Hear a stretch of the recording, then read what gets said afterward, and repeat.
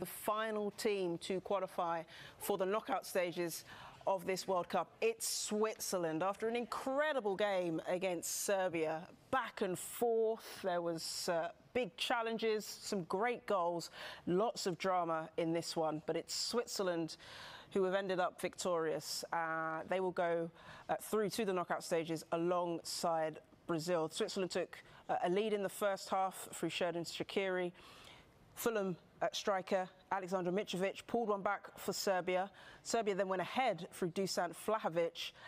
Bril Embolo got a goal back. That was 4 goals in the first half alone. And then immediately after the restart in the second half, Remo Freuler got what proved to be the winning goal in the 48th minute to send Switzerland through. A great result for them. And we'll find out who they will be playing in the next round.